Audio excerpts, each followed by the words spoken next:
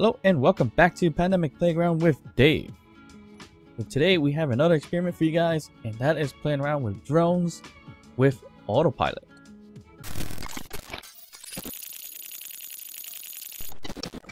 Alright, so drones with Autopilot is a fairly easy thing to do. It works for the most part in single player offline mode basically, and in multiplayer or online mode it does work, but I think it does kind of create issues here and there, but for the most part it works out pretty well in, offline.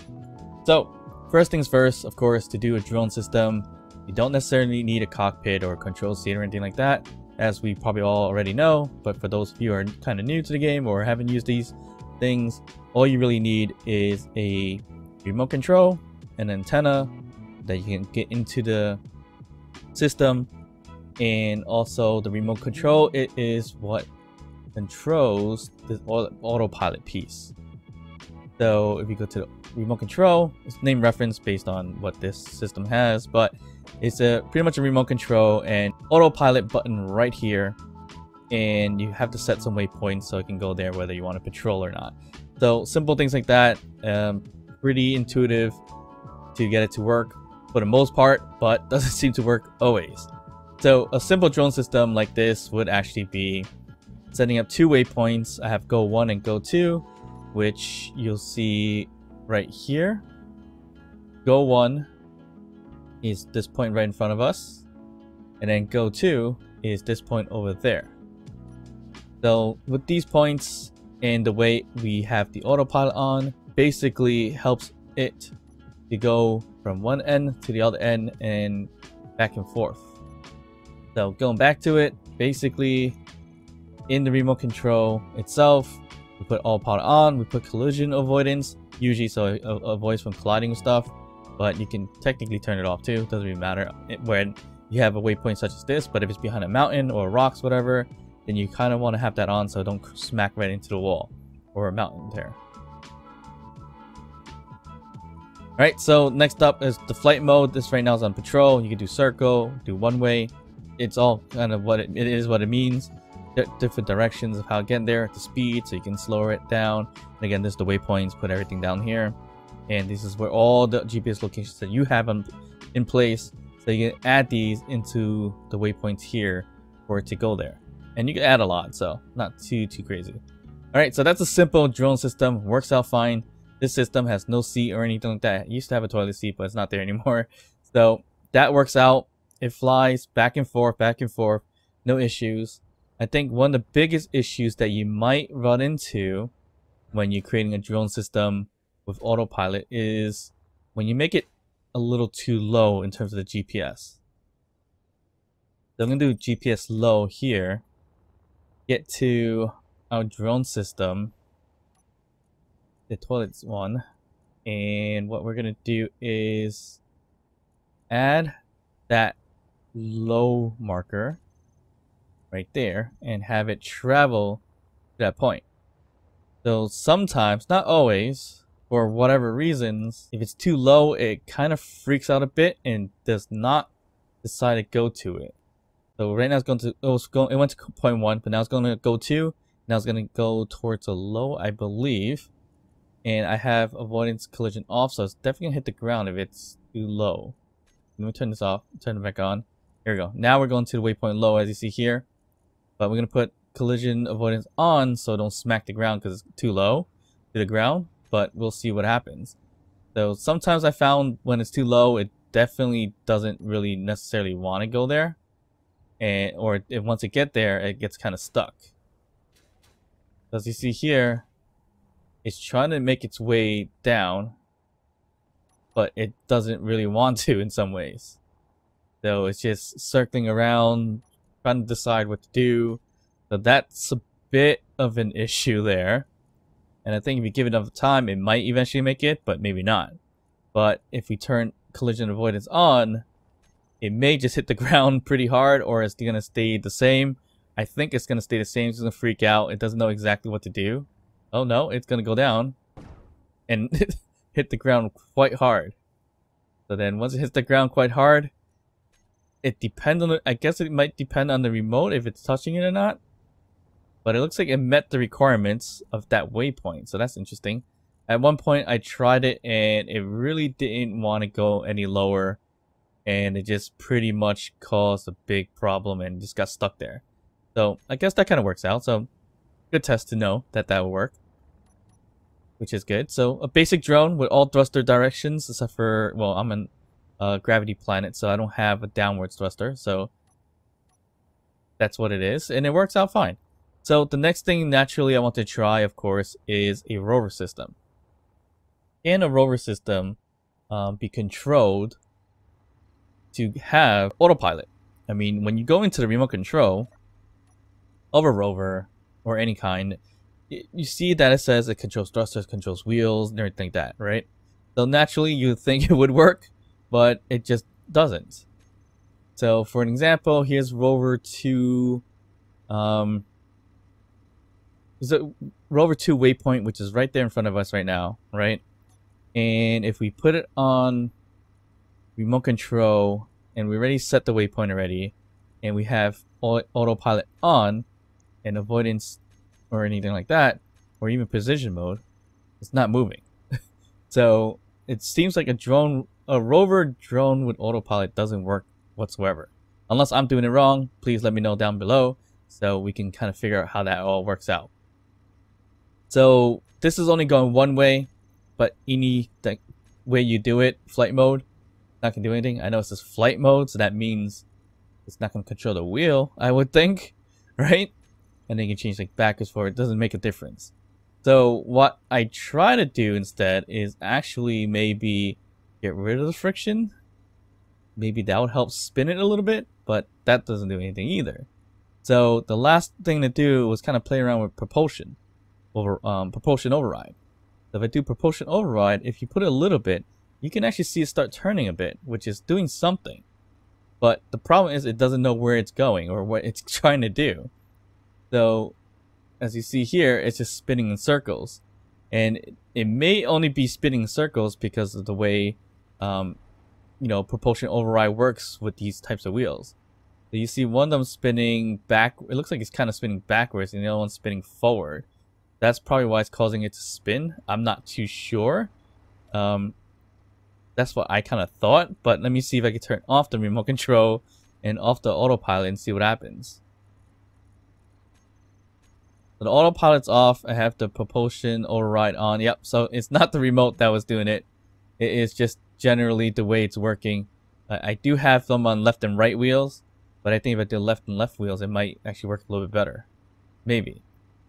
But it seems like this didn't work out as I thought it would. So yeah, remote control on a rover just doesn't seem to work because I think it needs some thrusters. So this guy here has all the thrusters you need going forward, backwards, left and right. The only thing it doesn't have is upward thrusters or downward thrusters. So with the thruster involved, I think that's what's going to make it work a little bit better. So this one is this here. And here's the remote control. Yeah. So we put autopilot on. We can leave collision on or off. Doesn't matter. But it looks like once I turned it on, it just sped off on its own. And I believe it is... Oh, now it's kind of confused. So when I turn it on, it just sped off for whatever reason. But you turn it off, it stays still. So we turn it on, it's gonna go crazy. So it's supposed to go rover 1, and then rover 2 waypoints, which I think one of the waypoints don't exist anymore. So let me just do this again. Get rid of this one here. Okay, so rover 1, rover 2 is where we want to go. Autopilot with the collision avoidance on, and it's still freaking out a little bit. Doesn't know exactly what to do. But another thing I didn't mention what I did with this, it's actually remove some friction from the wheels. So we eliminate all the friction and do a remote control to turn off collision avoidance. It actually works well, but that's because there's no friction on the wheels, so it's just gonna kind of work out like it's floating or hovering or whatever the case is. So you see here, it's patrolling rover 1 and rover 2 waypoint, and it once it reaches there, it spins out a little bit, and you'll see that the wheels are not moving whatsoever.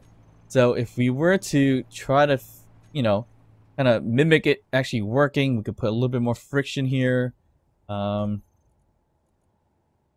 say 10% maybe, and see if that works.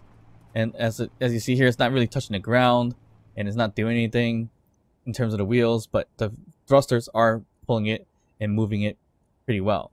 So if you did like before 15, the wheels will start spinning a little bit, but it can cause an issue where the gyro can't spin the wheels and turn the whole thing around. So as you see here, it's just freaking out a little bit and trying to turn, and eventually works out pretty well. As you see here, the wheels are not really spinning that much, so it's not working as it should or ideally. So another thing I did was basically play around with the propulsion override here. So if you just spin it or have it spin, it kind of makes a fake kind of rotation on the wheels. So because it has no friction really to do anything. So that's probably your only good way of making a rover wheel move as with autopilot. So if you guys found another way to doing it, let me know. I feel like I've tried this before many times, never was successful without thrusters. So I do think you do need thrusters, and in different points. So you need forward, backwards, left, and right for the most part.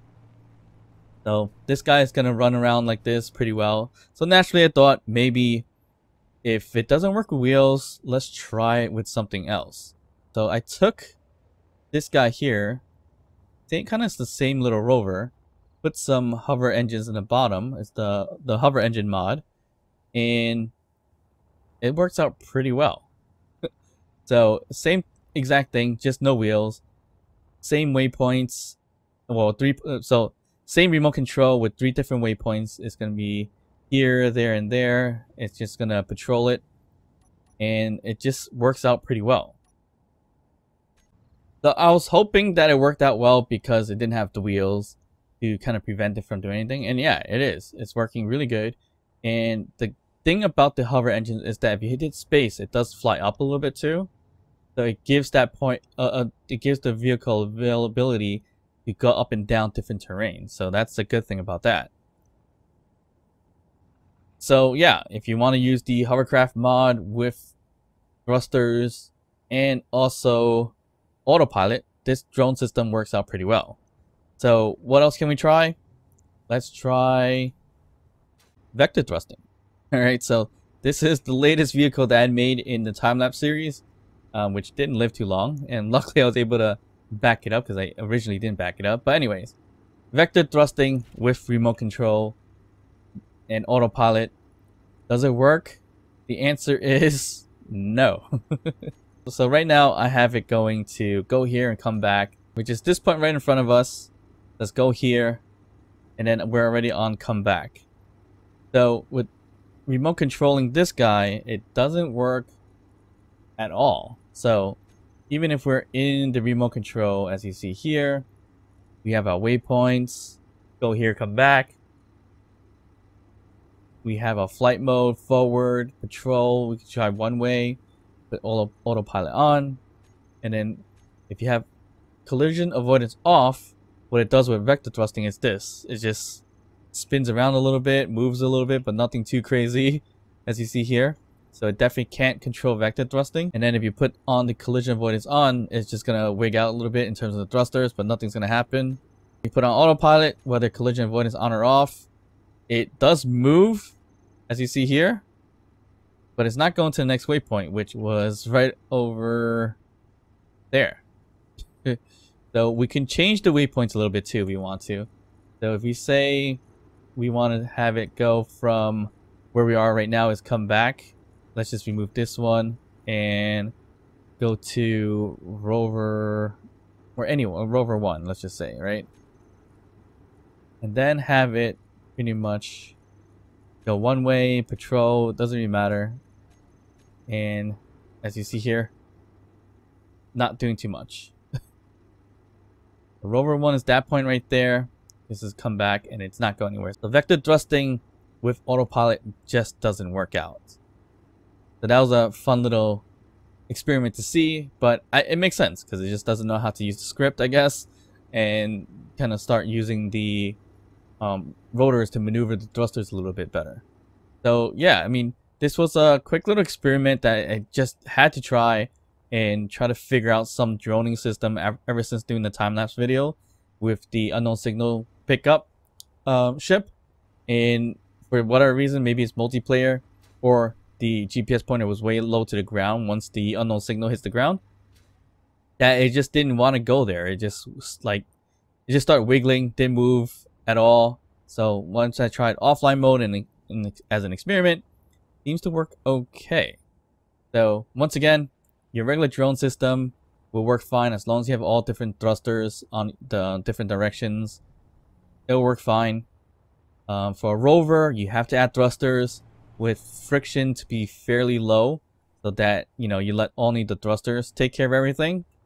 I guess the wheels just to kind of support it so it don't crash and smack the ground too hard. And what's cool about it is the hover engine mod works really well with it actually.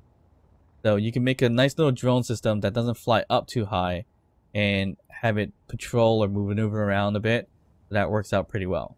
So this experiment was to see why my ship wasn't able to pick up unknown signals in the time-lapse series in Europa, but honestly didn't really solve any of that because it just didn't seem to work. So not sure what happened with that one. Maybe I have to go on an offline mode to check to see if it's going to work or not. But once again, this was a quick little experiment on to try with drones with Autopilot, so eventually I can control them to do certain things. If you guys know a better way to control these drones for Autopilot, maybe there's a script out there, let me know in the comments down below, because I really want to start utilizing drones a little bit more and make it work out pretty well. So yeah, if you guys can share that, that'll be awesome. And of course, thank you guys for watching. I'm gonna go back and work on some more time lapse for you guys. I'll see you guys next time. Bye.